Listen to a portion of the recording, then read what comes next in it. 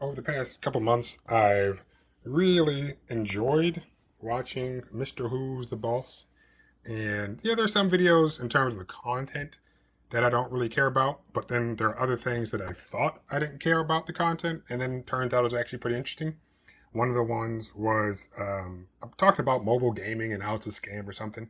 I don't game mobilely or really at all, so it was definitely interesting to see something about that, I guess. And yeah, how much money those companies make and how much money people are spending, obviously. But this particular one, he was comparing Windows to Mac or Windows to Mac OS, or however you really want to phrase it. And on the screen is like the summary of what he came to. He was looking at a MacBook Air and a Dell XPS 15. And of course, they're not designed to do the same thing. But as you can see, it's almost an evenly matched thing. I honestly didn't intend on talking that much.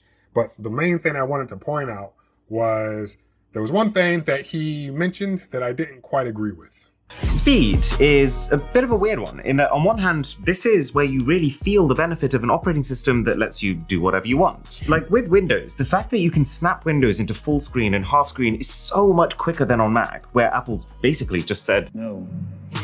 And instead, you're left there fiddling with your windows manually until they're exactly 50-50. So right there, he was talking about the speed, and yeah, I agree with him that when you're on Windows, it's so easy to just drag Windows, have it snap into place the way that you want it to. And since COVID, they've definitely done even a little more in terms of how many windows you could have on the screen in particular ways in a manner that's essentially automatic. And given that Mr. Who's the Boss, who has almost 16 million subscribers and has been doing this for a long time, didn't know this, it took me a little while to figure it out too. It's not quite the same, but it does work. And right now I have two windows on the screen, two Safari windows. And most people want to just immediately get on top of the little button and click it.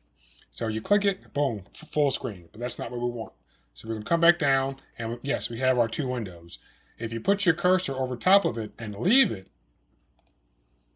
you get two options. Sorry, you get several options. Of course, we can enter full screen. But here we have the options to go to, let me make this my right screen. And I'm going to check this, click on that to make it the left screen. So immediately they are 50-50. Essentially what he was showing that, oh yeah, you got to drag the windows until they're 50-50, which yeah, it does take time, and it took me a little while to figure that out too. But yeah, that's a nice way to snap things into place. And right here you can adjust the actual width of each individual one. You can't really blame Mac or Apple for this. I'm 99% sure that Windows has some type of patent on Windows snapping. So I just don't think Apple can do it. I mean, yeah, it's almost one of those no-brainers that you'd say, oh, why didn't Apple just do it? Also, Apple will do things or won't do things that you think are no-brainers. So who knows? But I'm fairly certain there is some type of patent that Microsoft has on Windows snapping.